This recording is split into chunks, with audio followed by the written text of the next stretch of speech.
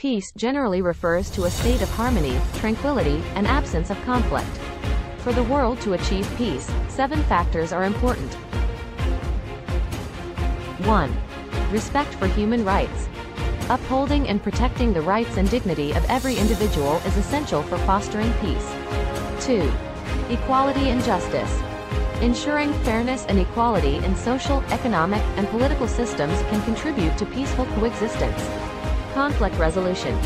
Developing effective methods for resolving conflicts peacefully, such as negotiation, mediation, or dialogue, is crucial for maintaining peace.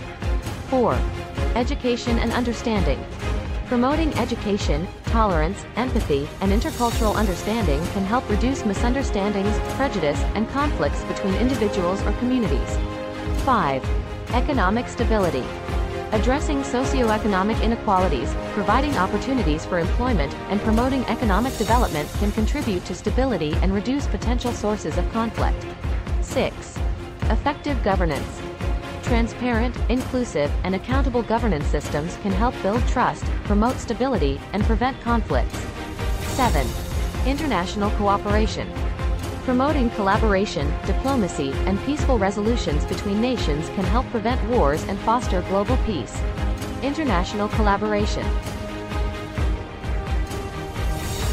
Building strong networks of cooperation and collaboration among nations, organizations, and individuals is essential for addressing global challenges and working towards shared goals, including peace.